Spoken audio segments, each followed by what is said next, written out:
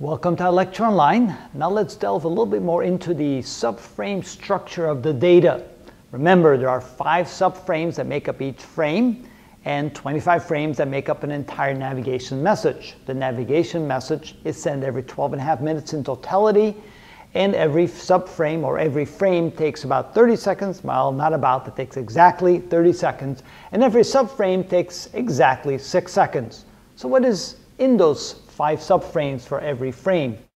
The first subframe contains the satellite clock correction terms. Now those are extremely important. If it wasn't for the correction terms, the difference between the GPS receiver clock and the satellite clock would be too great to get an accurate position with the receiver. Thus, we need to be updated with those correction terms in order to get a better precise location of the receiver. Plus, it also contains the GPS week number. Now, the GPS week number cycled through every about 20 years or so. I'll give you the exact dates of those turnovers, but it does contain what week we are in for the GPS system. The second subframe contains the precise ephemeris data of the satellite, and subframe 3 contains also the precise ephemeris data of the satellite. Notice part 1 and part 2. That data contains the health of the satellite and specific information about the position of the satellite and the orbit of the satellite.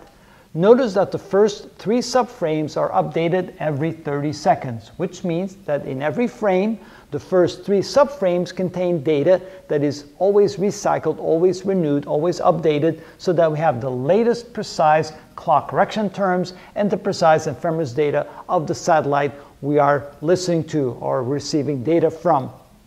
The last 2 subframes, subframe 4 and subframe 5, is not updated every 30 seconds. It is updated every 12.5 minutes. Notice that subframe 4 contains ionospheric information because the ionosphere is one of the biggest detractors of accurate data from the satellite. As the data goes, or as the carrier waves goes through the ionosphere, it is bent or changed because of the refraction of the ionosphere, and because of that, there's quite a big error that is added to the information from the satellite. So we need to know more about the ionosphere and the condition of the ionosphere to try and correct for it. We have the UTC data, which is the universal time clock data, and then we have the almanac data for the space vehicles 25 through 32. The subframe 5 contains almanac data for space vehicles 1 through 24, plus it also contains the almanac reference time. Now that data in itself, you notice that every subframe or every frame cannot contain all the information of all the space vehicles. So it's stretched out over all 25 subframes, and the data is then renewed every 12.5 minutes. With other words, every subframe contains different information about the space vehicles, but all together, all 25 frames together, then makes up the entire message. So the note here, the subframe 4 and 5 of every frame are needed to complete the entire navigation message. We need to have 4 and 5 from all 25 frames. That's a total of 25 times 2 or 50 subframes to contain the entire information of the almanac for all the space vehicles 1 through 32, the almanac reference time, the ionospheric conditions, and the UTC data.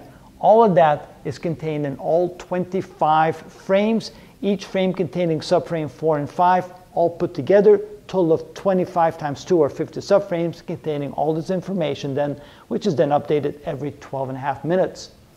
We can't wait 12.5 minutes for corrections on the clock. We need to have that updated every 30 seconds because after 30 seconds, the correction is going to deviate from the true correction and therefore must be updated every 30 seconds to keep very accurate position information of the receiver as it gets data from the satellite.